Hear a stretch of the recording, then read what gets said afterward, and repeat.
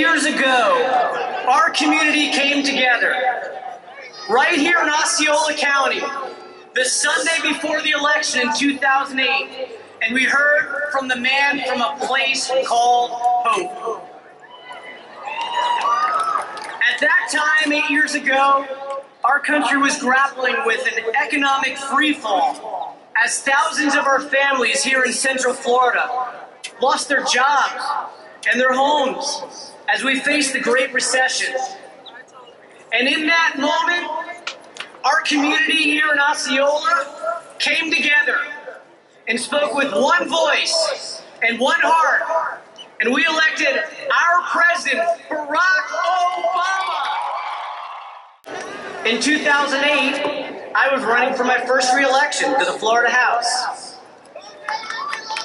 And I love you, Carlos. And in 2008, in this election day, with your help, I will make history as the first Puerto Rican from Florida elected to the United States Congress.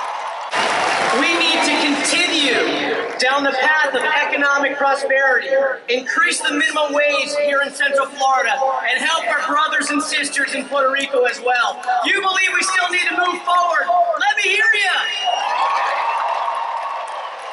If you believe healthcare is a right in the greatest nation in the world, let me hear you.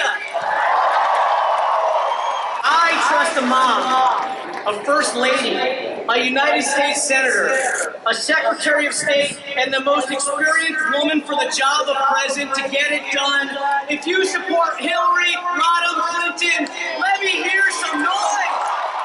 And on election day, we here in Central Florida will change the world once again and have the first woman in the White House. If you support Hillary Rodham Clinton, let me hear you.